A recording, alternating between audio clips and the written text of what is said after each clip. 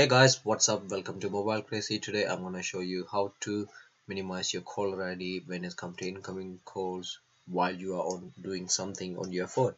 So for example, if this is your phone and if someone gonna call you, your whole screen will take the place and it's a someone calling you.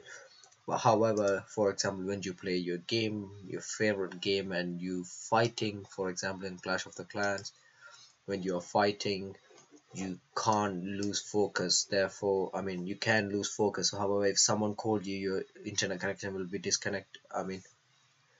The connection between you and the enemy's team gonna be disconnected. Therefore, you're gonna lose all of your money or your trophies or whatever. So how do you stop those? So when someone called you, rather than taking the entire space, it will just come over here. You can't even minimize it. Sorry, I don't have another phone to show you an example right now. However, if you use this now, you will see after you do this setting, you will see what I mean. So first you go to calls, phone, then you go option,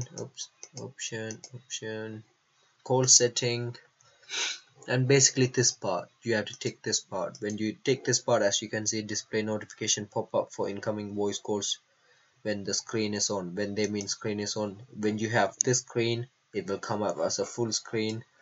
However, when you have open an internet or something, it will come as a minimized screen right here. For example, let me open a YouTube. Okay, when you watch a YouTube, say you're watching a YouTube and you in a really important part, it will come just about this place and you can minimize it, or you can answer, you can reject, whatever you want to do.